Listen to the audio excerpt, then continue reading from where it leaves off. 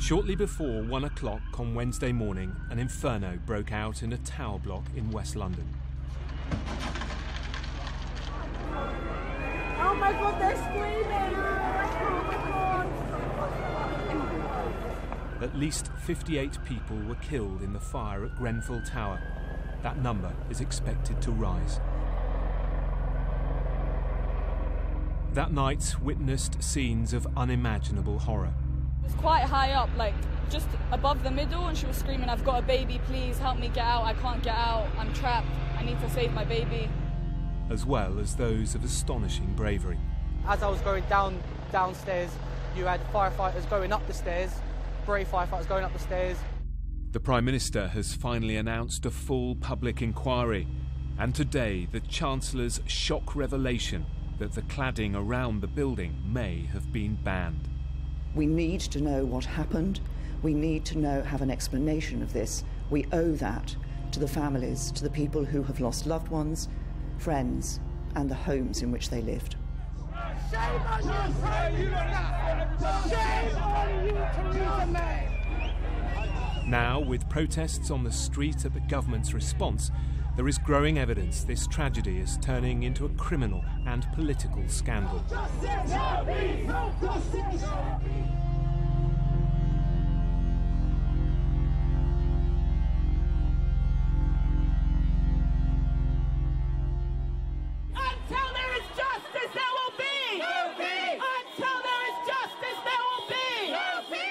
These were the scenes in Britain's richest borough last Friday evening.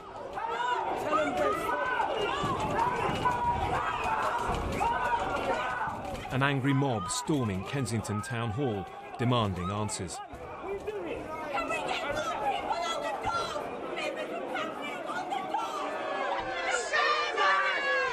And an increasingly beleaguered Prime Minister chased out of the area with cries of murderer ringing in the streets. The build-up to these extraordinary scenes started 5 days ago.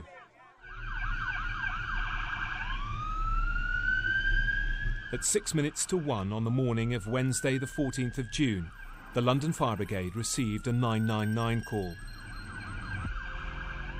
It reported a fire had broken out in a block of flats in Latimer Road, West London. The emergency services arrived 6 minutes later. The flames were already beginning to spread. Residents were trapped on the upper floors.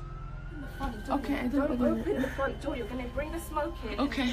You're not going to be able to breathe. Your I'm scared maybe someone out. This footage is filmed by a woman who lived on one of the top floors of Grenfell Tower. Her name is Rania Ibrahim, a mother of two. Listen, you have your children. Okay. Standing near the door, the smoke is not going to help you. Okay. Yeah? Okay, just Where's your husband? Her front door is the only protection from the acrid smoke billowing along the corridors.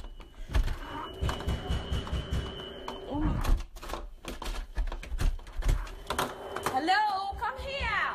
Come here! Hello? Hello? Come! Quick! Hello? Here!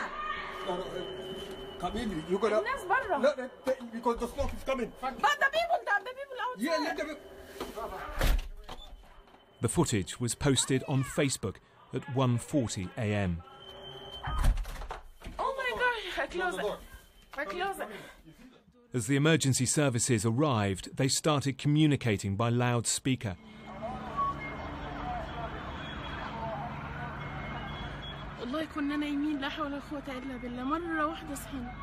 She says, the police are telling us to get out. The whole building is on fire and we're on the floor above. How are we going to get out? البوليس بيقول get out. العمارة كلها ولعت واحنا في الدور اللي فوق. get out ازاي؟ How get out? We're stuck on the 23rd floor! Hello! مكان في لندن فين؟ There's too many people stuck upstairs! Rania and her two children are among those who are officially listed as missing. Hello! Within 20 minutes of the alarm being raised, 40 fire engines arrived at the Lancaster West estate. But the firefighters were already facing an impossible task. Their ladders and hoses could only reach the 12th floor. In less than 20 minutes, the inferno was blazing on all 23 stories. That's water, yeah? Yeah, it's water, it's water. Residents and neighbours below could only watch and listen, powerless to help. Oh my God, they're screaming! Oh my God!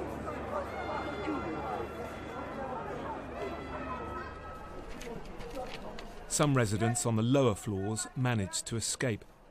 One eyewitness claimed he knew how the fire started. It's by chance that we had a knock, and the guy who knocked so happens to be the guy whose house was the cause of the whole thing.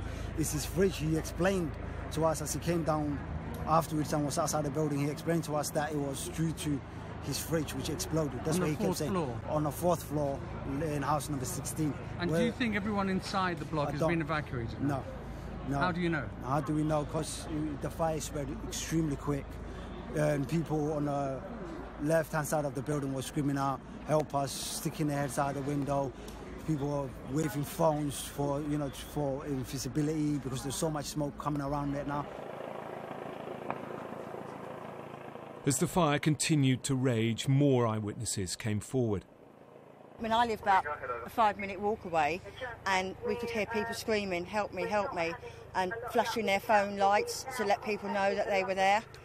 But there's nothing, you're just helpless, so we've just come we've out just been asked to bring up water to the people that have come out to the sports centre. There's a sports centre around there, and they let us through the cordons to bring up loads of bottles of water. The enormity of the tragedy meant more than 100 extra police officers were quickly drafted in. Anybody who is speaking to the building, they need to ring 999. There is a dedicated line for this incident, okay? Thank you. And more than 20 ambulance crews raced to the tower to treat casualties and ferry the seriously injured to nearby hospitals.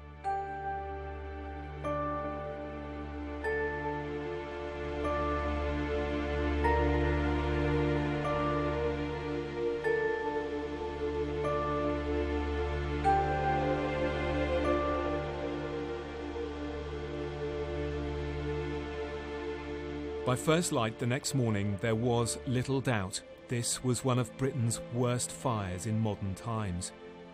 A 23-storey residential block with 124 homes, now little more than a blackened, smouldering shell.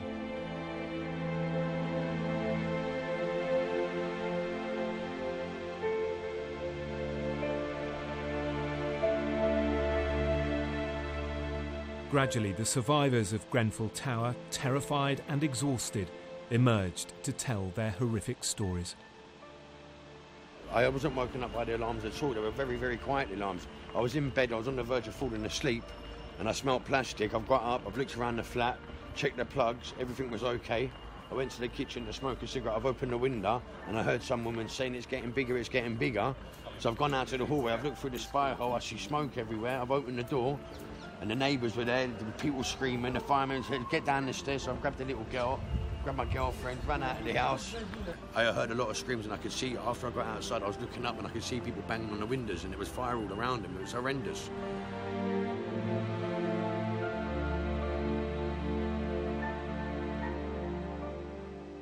There was a lot of people on the upper floors flashing their torchlights, and the most upsetting thing about it all was you could make out there was a couple of young kids with flashlights waving at people to try and help them. You could hear a lot of screaming saying, "Help me, please, please, please," and it's just really emotional and sad to hear.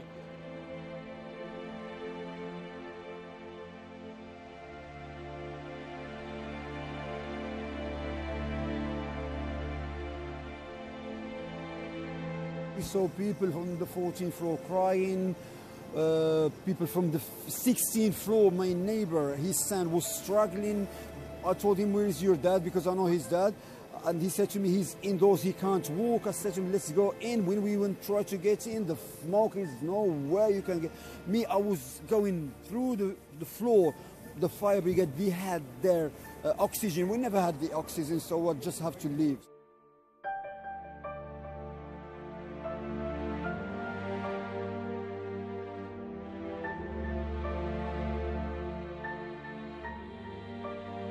Yet for all the tales of horror at Grenfell Tower, there was still praise for the remarkable courage of the emergency services. As I was going downstairs, you had 3 firefighters going up the stairs, putting their BA sets on, basically going up, trying to rescue as many people as they possibly did. As they were going up, I did ask them if you want me to knock on people's doors to try and help in any way which I possibly could. They just said to me, for your own safety, just get out the building.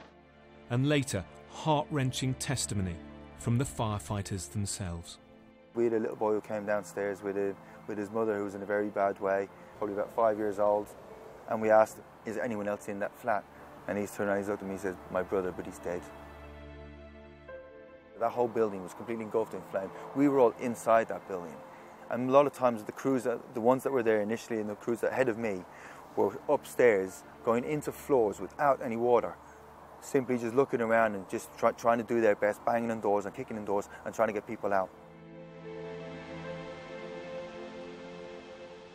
In the first of many news conferences that day, the most senior fire officer in London confirmed the enormity of the disaster.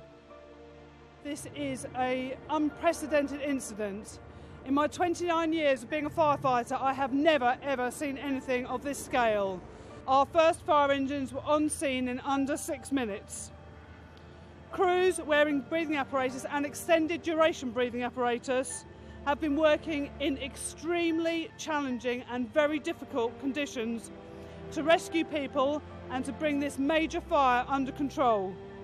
At this time, I am very sad to confirm that there have been a number of fatalities. Officially, there were now multiple deaths, and that meant many questions. How come a fire that appears to have started in a 4th-floor flat had engulfed an entire building in less than 20 minutes?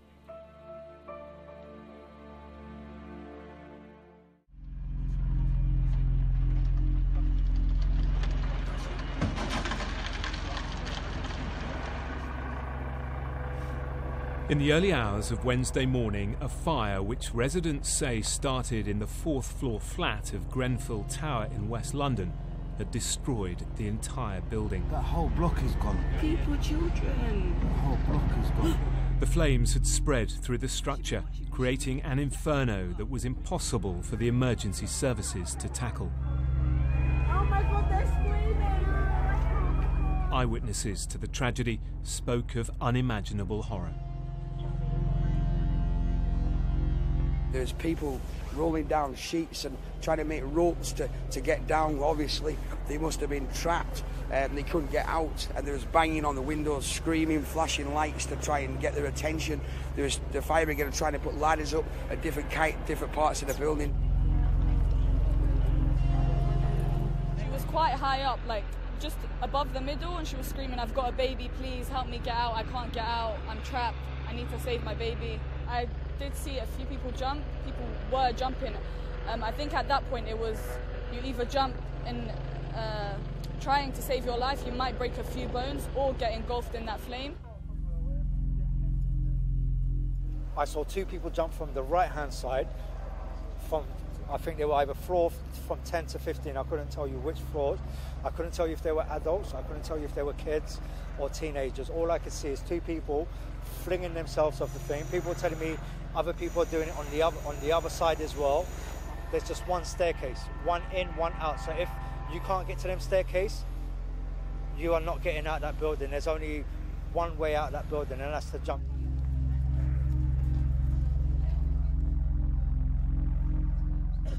Throughout the morning, the London Fire Brigade continued to tackle the blaze.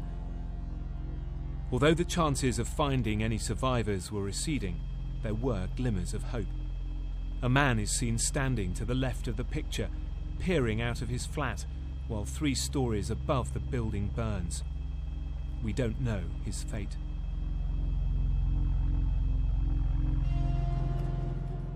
At the same time, anxious relatives spoke of their desperate calls to loved ones in the tower.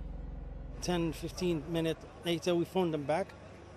And I said, "Where is your husband?" She said, "He's still talking." And they said, "They're coming to us." And I said, "What happened?" She said, the last thing she said, "Smoke is coming heavily through the door into the flat." And that was the last time we heard of her. I pray to God that they're okay. The fire did go and spread to that part of the building, their parts of the building, and I know that I was told from people who had managed to contact them that they had moved to the flats next door, but we've asked around. I know people, the services and the authorities here are still trying to gather information. We've gone to several of the rescue centres that have been set up and asked and given names, but we've had nothing so far. I know it takes a while. I'm just praying to God that they're all right. With so much confusion surrounding the fate of those in the building, relatives of the missing began to organise their own searches. Karim Mazzilli began to look for his uncle. He'd last heard from Hesham Rahman at 3 a.m. on the day of the fire. We'll see something. Mind if I take that picture out so people can see them? Yes, please. Yes, please. If you see them there, please get in contact with myself so I can call the family. Okay, thanks. So I'm sorry as well. Sorry. With little information to go on, Karim did everything he possibly could to find his uncle, including stopping passing strangers. Yeah, I can do that for you. Can I go there? You can't go there, unfortunately. You can't go in there. I can do that. Would you be able to put it up somewhere? Yeah, I can ask them to hand them out. Would that be okay? Give it to the receptionist. She knows the family. Of course. She does. Thank you very much. Thank you. They're not letting anybody in the hospital. As he walked the streets, he helped coordinate the efforts of other family members as they too searched the hospitals. So Uncle basically said that he's gone to Chelsea and Westminster Hospital. He's been in there. They've identified all of the people that have come from the Grenfell Towers, and my uncle wasn't one of them. So he's now making his way to the next hospital. He said St Mary's Hospital. So he's going to go there next and see what happens.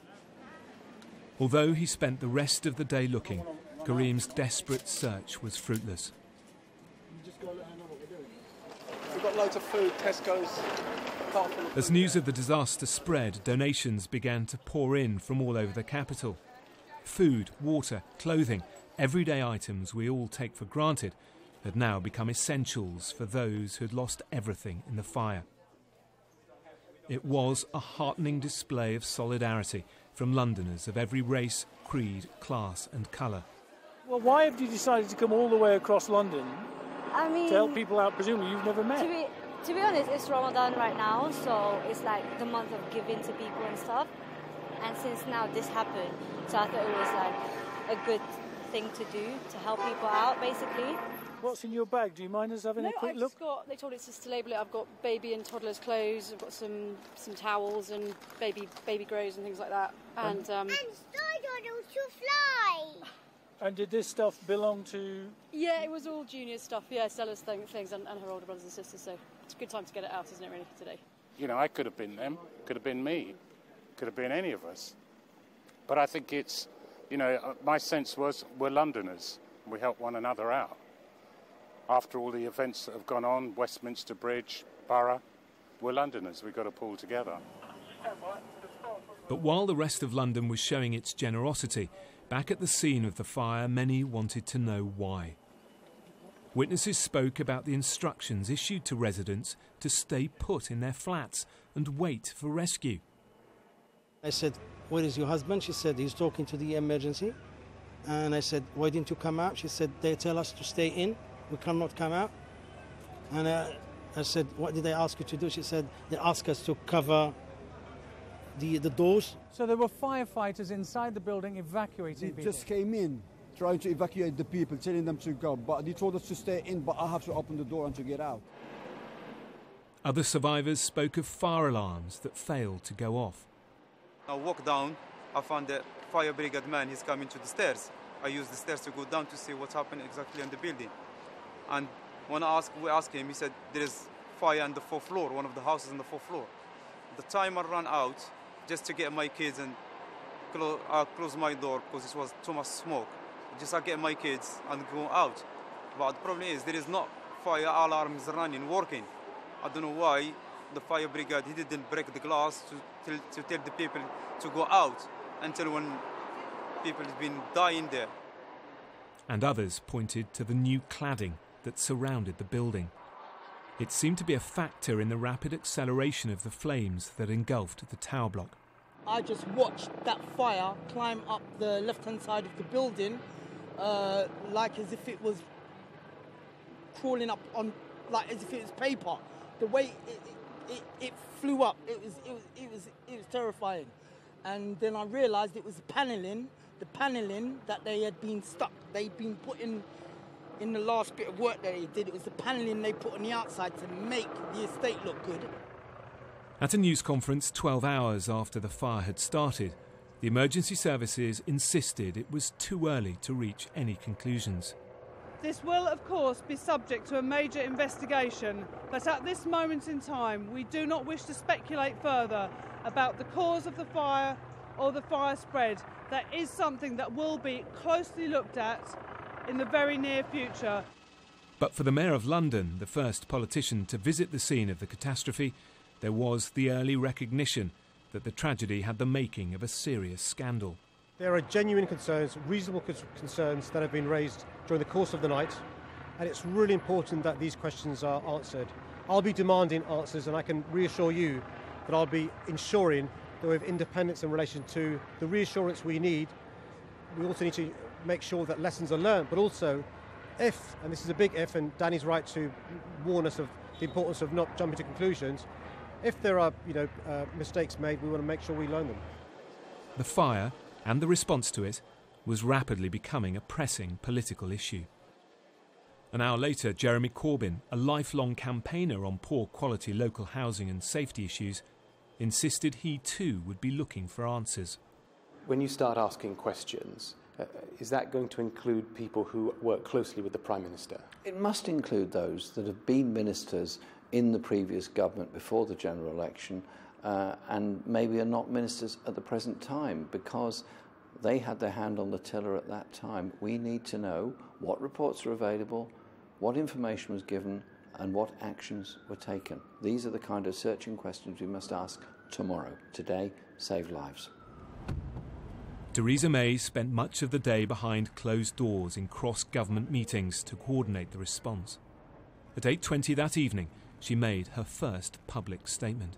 Once the scene is secure, once the recovery is complete, then an investigation will take place into the cause of the fire and if there are any lessons to be learned. But until then, our focus must be on ensuring that the emergency services have what they need to continue with their harrowing work and that help and support is being provided to all those who have suffered as a result of this tragedy.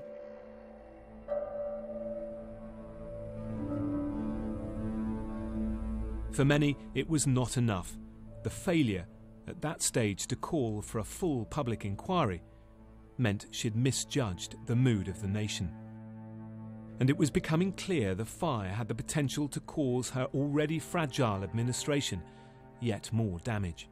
Mr Corbyn and other Labour MPs have challenged the government on statements made by Gavin Barwell. Now, by coincidence, he's the new Chief of Staff here, but he was the Housing Minister until he lost his seat last Thursday.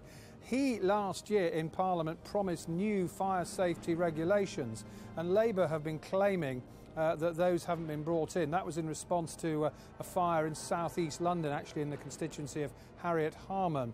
And so there is some political controversy over this dreadful tragedy.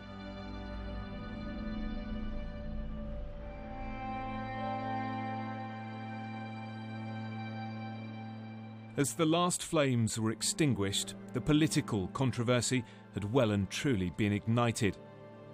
The victims, their families, and the neighbourhood became increasingly angry. How do you feel when you look at that building now? What do you mean, how do I feel? How do you feel? Look at, when you can look at that building, you can tell me how you feel and times that by 1,000. Do you know what I mean? It's not just looking at the building and saying, how do I feel? It's looking at the building and knowing that I know people who died in that building. Everyone, every resident, every person who can call himself a part of this community of Notting Hill would have at least known one person in that building.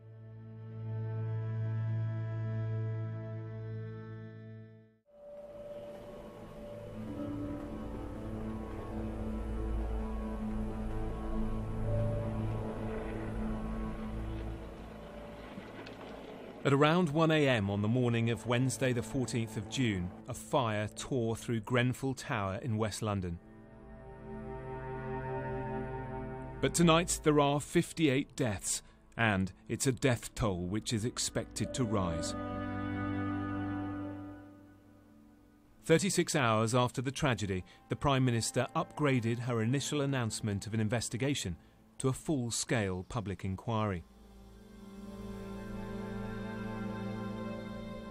Right now, people want answers, and it's absolutely right. And that's why I am today ordering a full public inquiry into this disaster. We need to know what happened. We need to have an explanation of this. We owe that to the families, to the people who have lost loved ones, friends, and the homes in which they lived.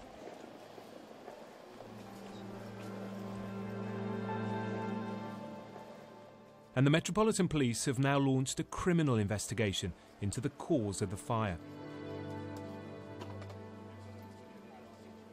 So how is it that the 23-storey building could be engulfed in flames so quickly with such a huge loss of life?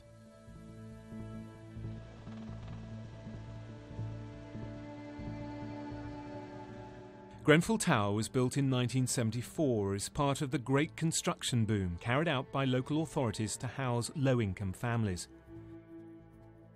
In 2002, the council passed responsibility for the refurbishment of the tower block to a private not-for-profit company, the Kensington and Chelsea Tenant Management Organisation. But for years, the relationship between the organisation and the tenants was poor, and the questions over fire safety were constantly raised. In 2013, there was a massive power surge in the block which knocked out all the electrical devices in people's homes up to about the 10th floor. That was when they first started raising concerns about the safety of the building, what would happen if there was a major fire. And they were told that the fire brigade had inspected it and it was no problem, and if there was a small fire, that this go into your flat and stay policy would apply and they would be perfectly safe for about an hour. In 2014, the local authority embarked on a series of renovations across the borough, including Grenfell Tower. The Kensington and Chelsea Tenant Management Organisation contracted work to a company called Ryden Maintenance Limited, who received £8.6 million for the refurbishment. Another contractor was the East Sussex-based Harley Facades, who provided the rain screen overclad and replacement windows for the building, a contract worth £2.6 million.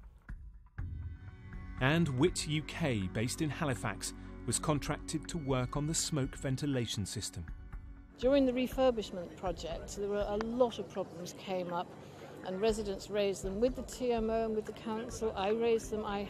I sent 19... What sort of concerns? There were major concerns just about the way the project was being handled.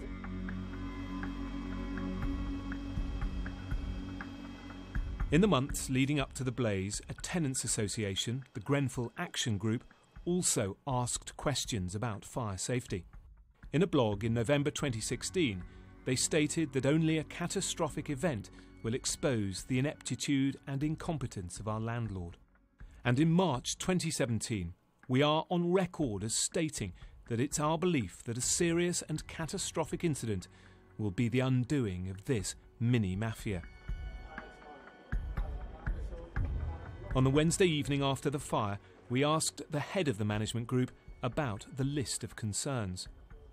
We do listen to residents. I've got 8 residents on my board who are very concerned about these things, and we address them and get to the bottom of it.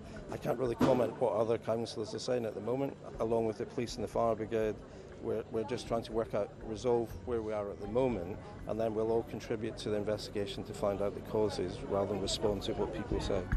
And put the tenants' grievances to the head of the council. I understand the anger. I'm angry. This has been the most devastating fire I think anybody can remember. It was the most appalling tragedy. But the renovation of a tower will always be based on the advice, the regulatory standards, the requirements to build in fire safety, and there will need to be a thorough investigation as to whether this refurbishment met those standards. We also paid a visit to the headquarters of the contractors, the Ryden Group, and asked for an interview. We spoke on the phone and we're told we can speak with the director, someone like that. We're not available for interviews at the moment. We have a press statement. That statement read, Ryden Maintenance Limited completed a partial refurbishment of the building in the summer of 2016 for KCTMO on behalf of the council, which met all required building regulations, as well as fire regulation and health and safety standards. And handover took place when the completion notice was issued by Royal Borough of Kensington and Chelsea Building Control. In light of the public inquiry, we cannot make any further comment at this time.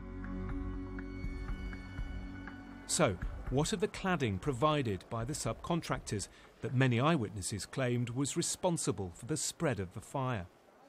Sky News obtained cladding made from the same source as that found at Grenfell Tower.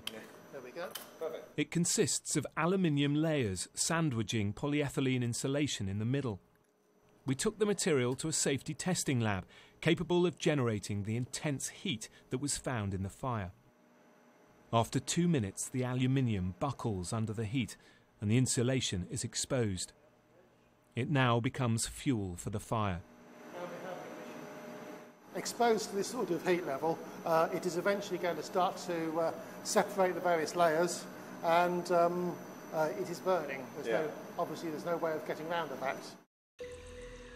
So the cladding looks like one explanation for the rapid spread of the flames. Tower blocks are constructed to be compartmentalised. If a fire breaks out in a kitchen, for example, fire doors should keep that blaze within a flat. Elements like the lift shaft are also fireproofed and isolated to stop fires spreading. So is the fire escape. The emphasis is on giving people enough time to escape while the fire burns. Cladding, though, can bypass those features by its highly flammable insulation, which can then travel between floors. And it can also contain cavities, either by design or the fire damaging the exterior. If the flame gets in here, it will shoot up as it gets oxygen, extending up to 5 or 10 times its length. That means it can skip up floors. If the windows are open on the floor above, as many would have been on a hot London night, the flame can spread back into the building on another floor.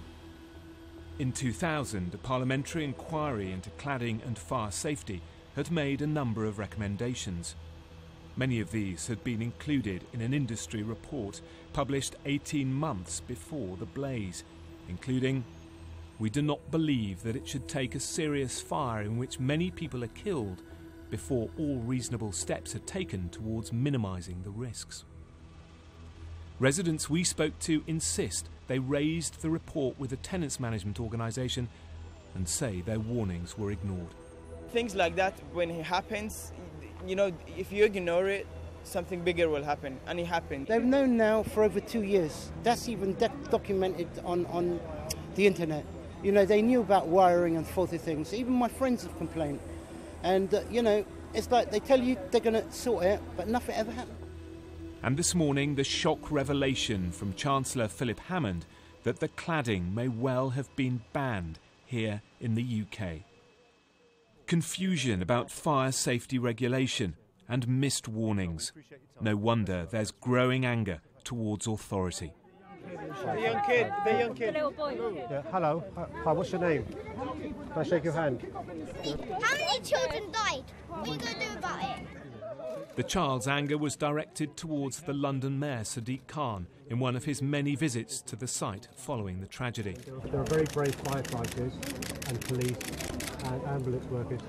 Once it's safe, then they're going to go into the building. What are you going to do about it? That's what they're doing, you see. They're going through the building now. And that's why it takes some time. And I know it's very sad because you may have a friend in there. So what are you going to do with people's life? They lost their home. Well, that's why it's important. No, we need to make sure that they have somewhere to live. I can't hear you. That's why we need to make sure somewhere to live. And look, we're going to do that. We're going to do that. I know it's upsetting. I know you're angry. We'll get those answers. And within 24 hours, the sense that no one was listening would lead to furious protests breaking out across London.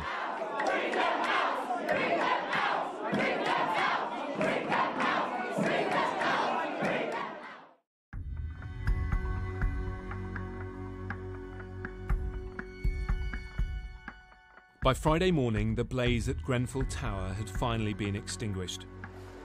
But the mood in the streets around the ruined tower block was one of growing anger at the Prime Minister. What is Theresa May scared of? Why isn't she down here comforting people? Yeah, you went and saw some firemen and they're talking about security risks. Security risks, she's a disgrace. They put all the black people and all the poor people in the towers, and this has happened. The government, by now conscious that they had been slow to respond to the public mood, dispatched their senior politicians. But the reception for the leader of the House of Commons was one of barely contained fury. Enough is enough. I've got friends in that tower. I have a right to be angry. I've got friends in there. Yeah. Because of people saving money, people are dying. Yeah, well, you know, that's why it will be so important to get to the bottom of what happened. That's going to take too long, though, isn't it, Miss Leadsom? It's just going to take far too long for people here. We're on the verge of some serious anger in the streets. Yeah. No, I absolutely understand it. I can see it, and I'm deeply, deeply sorry on behalf of all of my colleagues in the House of Commons, sending our greatest sympathy. In contrast, the reception for Her Majesty the Queen and Prince William was one of respect and gratitude when they visited the survivors. Her Majesty met the victims and listened as they shared with her tales of trauma and suffering. It's terrible, terrible. The voices of the children. Doing in shifts and things. There's no shifts. No, you just come in. It's not really I think it's come over very strongly. Because the community's been to help. Echoing through the hall, the uncontrollable wailing of a woman whose anguish expressed the feelings of all those who survived.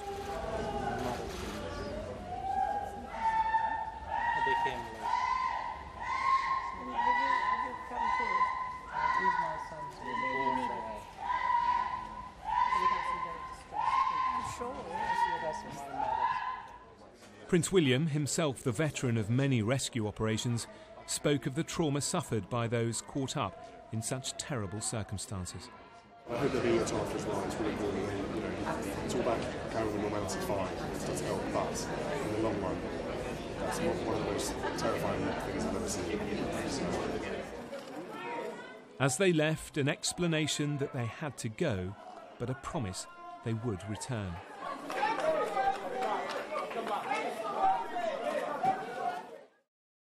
What do we want? Justice! When do we want it? Now! What do we want? Justice! When do we want it? Now! But later that afternoon, hundreds of protesters took to the streets of West London.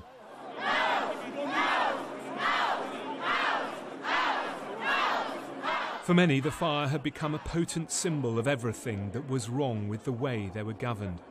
And now they were demanding answers. They asked for more support for the living and for more details about their dead. Everyone wants answers here. We don't know how many people have still been unaccounted for. We need answers. We need to know when things are going to happen. We want to know when people are going to put housing. We need answers now. And then this. Angry citizens breaking into the town hall of the wealthiest borough in Britain. The police were called to clear the building, while some protesters implored the rest to leave. We have a statement! It was a show of anger and defiance that continued after the building had been cleared. The public inquiry that has been promised by the Prime Minister is going to be appointed by and led and appointed by somebody who the Prime Minister appoints. We believe that is not impartial. There must be an independent inquiry, an inquest into what led to this gross tragedy that the people of London had to suffer. The scuffles and clashes with security guards eventually ended, but it was a sign of the volatility in the area. Something the Prime Minister was to witness at first hand when she paid a visit on Friday evening.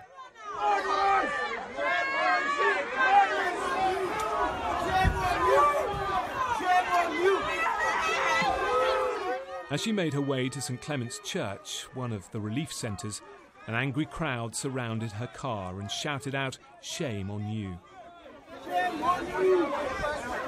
Later that evening, the Prime Minister revealed that she was committed to supporting the victims with more money. I think we were all, when we saw the horrific scenes of what had happened at Grenfell Tower, we all were deeply affected by that. It's absolutely horrifying. And I've been hearing stories today from people about their experiences. I've also been hearing from the local community about the issues and concerns that they have. Now, the government is making £5 million available for those emergency funds for people who need just to get money to be able to buy the normal things of everyday life. Many believe the £5 million is too little, too late, and the Prime Minister herself has admitted the support for families was not good enough. And the political pressure on her and her administration continues. Among the many accusations levelled against the government, the most damning is that it failed on a series of clear warnings to improve fire safety in tower blocks. In July 2009, a serious fire broke out in the Lacanal House, a 14-storey tower block in Camberwell, south-east London. This is a very serious fire, one of the most serious that I've attended, certainly in terms of the number of casualties and injuries and tragically fatalities at this incident. 6 people were killed, 20 seriously injured. The Assistant Deputy Coroner investigating the blaze wrote to the Department of Communities and Local Government in 2013. It is recommended that your department encourage providers of housing in high-rise residential buildings containing multiple domestic premises to consider the retrofitting of sprinkler systems. And in April 2010, yet another serious fire in a tower block in Southampton. This blaze at Shirley Towers saw 2 firefighters lose their lives. Once again, the coroner investigating wrote to the Department of Communities and Local Government with the same recommendations. Social housing providers should be encouraged to consider the retrofitting of sprinklers in existing high-rise buildings in excess of 30 metres height. I can't comment, I'm afraid. One of the successive housing ministers who sat on these recommendations was Gavin Barwell, now Theresa May's Chief of Staff. Mr Barwell had been looking into the issue, but further meetings to discuss it had been delayed by the general election. He declined to speak to us.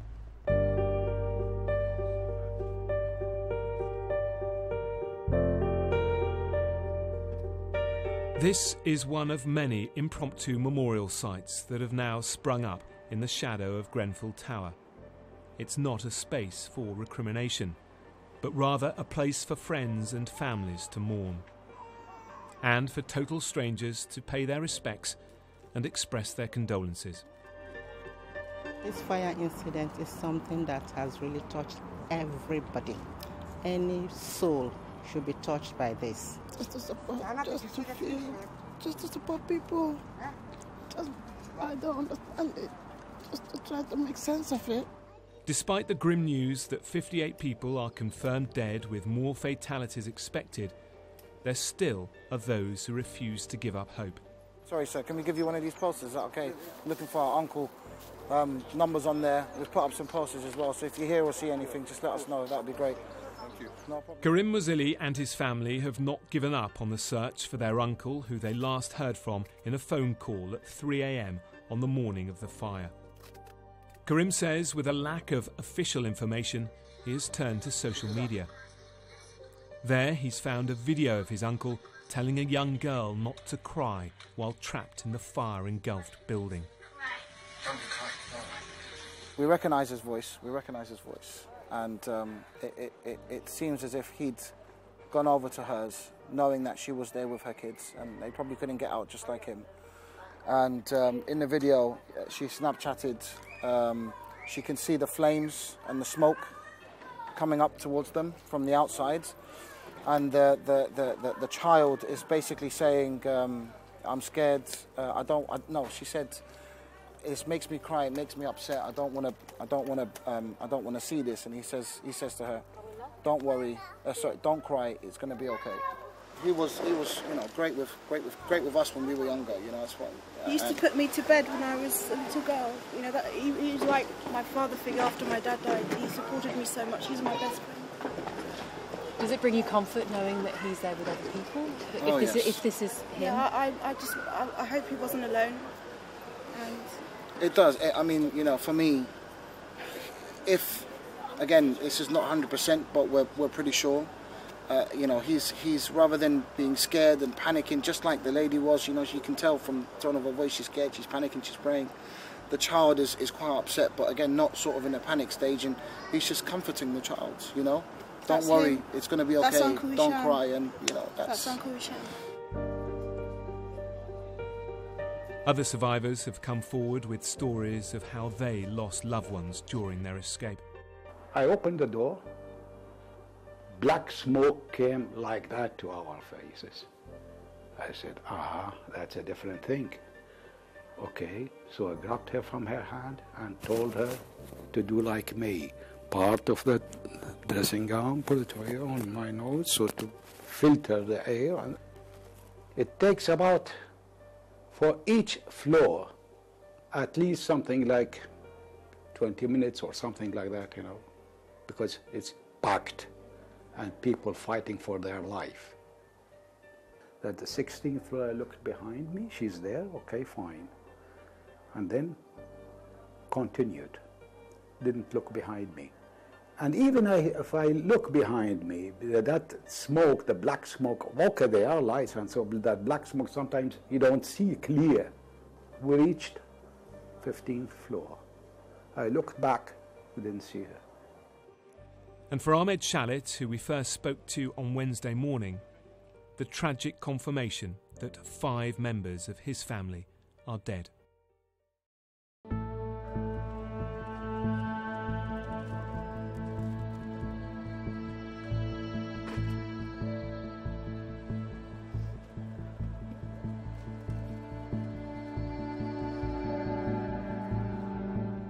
The story of this fire of London has been one of tragedy and trauma, heartbreak and heroism. But it's far from over. The miserable task of identifying those who remain in the tower will take many months. And for the victims and the relatives, the day of judgment for those who are ultimately responsible cannot come too soon.